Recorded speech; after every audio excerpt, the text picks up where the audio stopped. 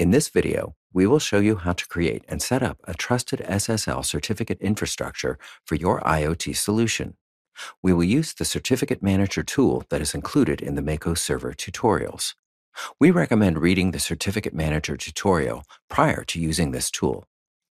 The Certificate Manager tool can be downloaded from the tutorial page, but do not download this version since the Mako server tutorials include a copy of the same tool.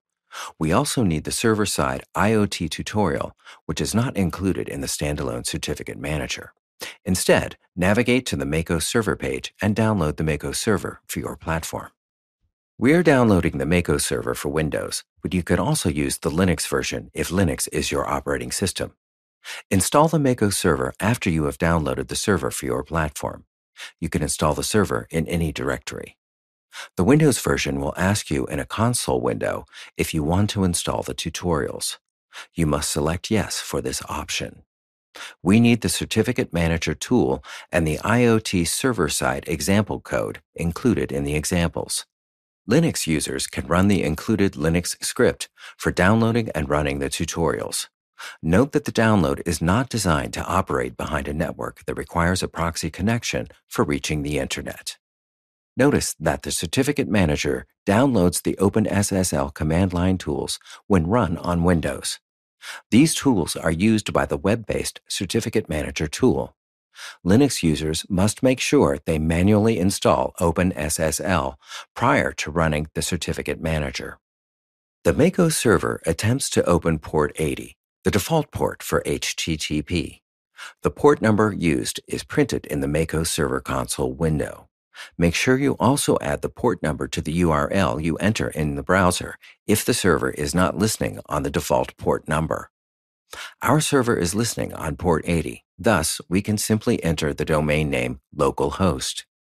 The complete URL for the Certificate Manager is localhost/CERTMGR/. Using the Certificate Manager, we will first create a Certificate Authority Certificate, aka root certificate, and then use the Certificate Manager for creating a certificate for our server. We must select Elliptic Curve Certificate and enable Shark SSL mode. See the written tutorials for details. A certificate must, at a minimum, include the common name. The root certificate we are creating is only used for signing purposes. Thus, you may enter any descriptive name for this certificate. We are using the name RTL Root Cert, which is short for Real-Time Logic Root Certificate. After you have created the Certificate Authority Certificate, click on the link Create Certificate. The next step is to create a certificate for the Mako server and the IoT server example code. The embed board we will set up later will securely connect to the server-side IoT example code running as part of the Mako server tutorials, and the certificate is required for setting up a trusted connection. One would normally enter a domain name in the common name field, but we do not have DNS on our local test network. However, the common name can also be an IP address. We use the IP address of the computer where the Mako server is running. This is the IP address we will later enter into the embed example source code. When we click on Create Key and Certificate, a private key and certificate are created. The certificate is signed using the root certificate we created in Step 1. Click Issued Certificates after you have created your certificate. All certificates created are shown on this page. Click the certificate you created to get to the certificate test page. The test page enables us to immediately test the certificate. The Mako server creates a temporary HTTPS listen object with the new certificate and installs the object in the server. Clicking the generated link makes your browser open a secure connection to this HTTPS listening object. Although the certificate is correctly signed, the browser throws up a certificate warning since the server does not know the signer of the certificate.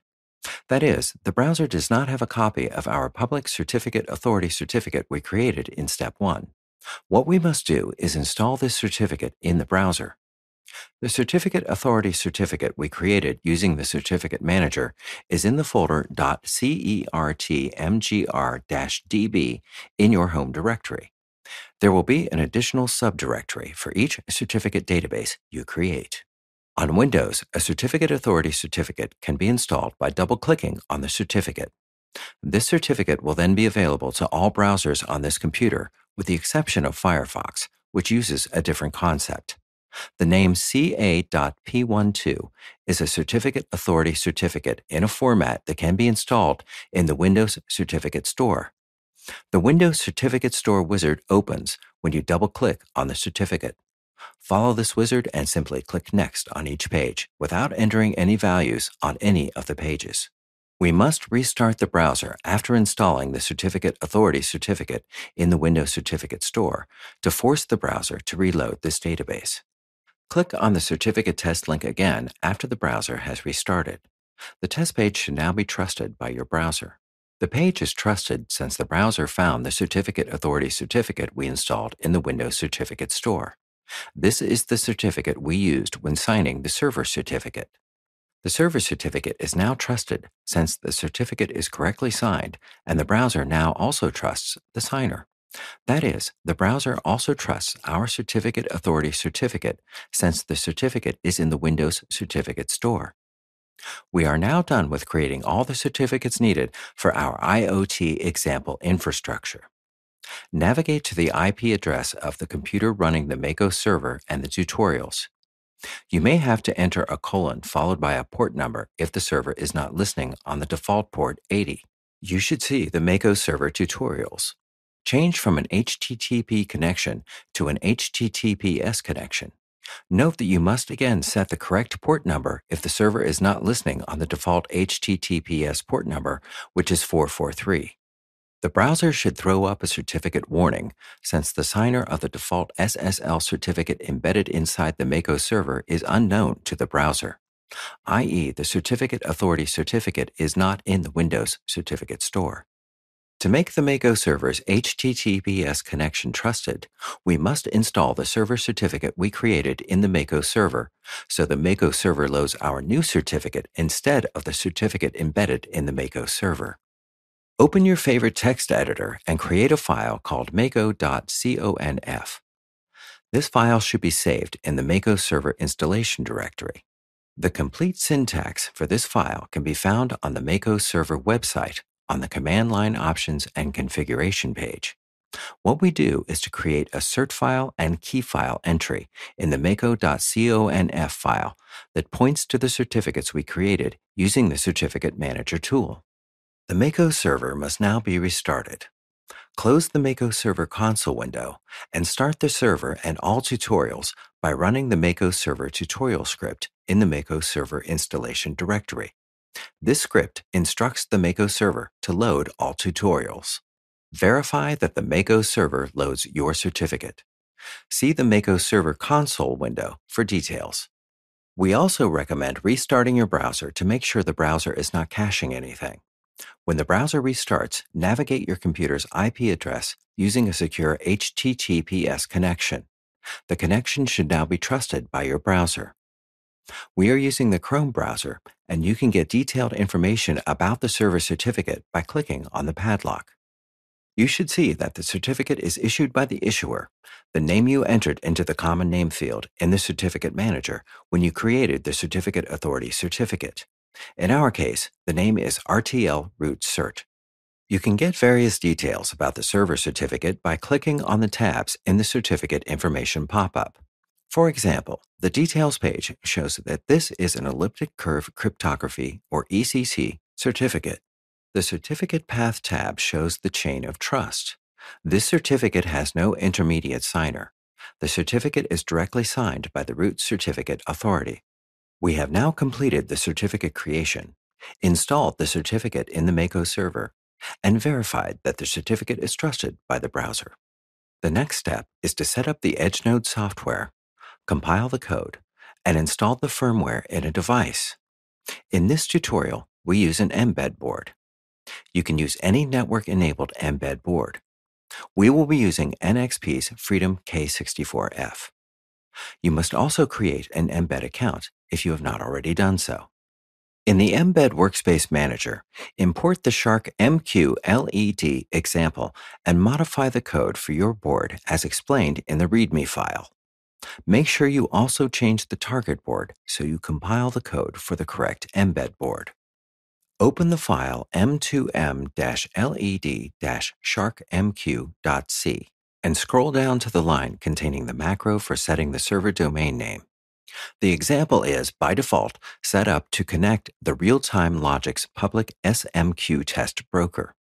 Change the name to the IP address of the computer where the Mako server is running. Click the Compile button to compile the example code. If the code compiles without any errors, an embed bin file for your embed board will be downloaded to your computer's download folder. Copy the bin file to the embed board. The embed board shows up as the E drive when you plug the board via USB to your computer.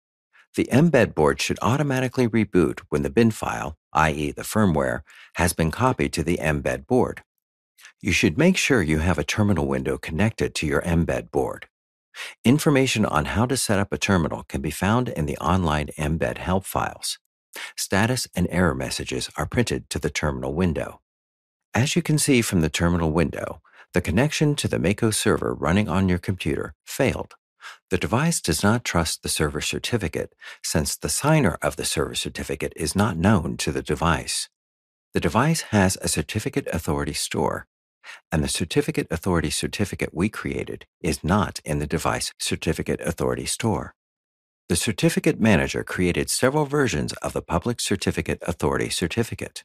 The header file rtl-ecc-ca-pem.h is a special version of this certificate that can be used by Shark SSL. The header file version is particularly useful in devices with no file system. Drag and drop this file into the embed workspace. The next step is to include this header file in the m2m-led-sharkmq.c source code. Replace the original certificate authority header file with the new header file representing your certificate authority certificate. Copy the name of this certificate and replace the name in m2m-led-sharkmq.c with the new name. The code you want to replace is almost at the end of the source file. Look for the function sharkssl_setcalist and replace the last argument with the name from your certificate authority header file. What we are doing is to set the certificate authority store for Shark SSL.